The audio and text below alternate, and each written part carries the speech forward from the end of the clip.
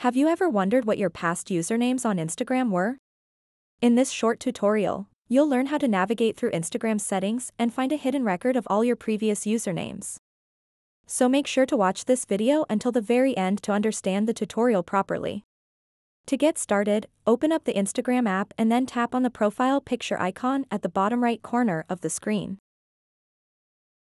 After that, tap on these three lines at the top right corner of the screen. And then tap Settings and Privacy. Once you are on this page, scroll down to the very bottom and you'll see an option called About. Just tap on it. And then tap About your account. As you can see, there is an option called Former Usernames. So go ahead and tap on it. And now you will be able to see a list of all of your former Instagram usernames. So that wraps up this tutorial. If you have any questions about this whole process, please let me know in the comments section below.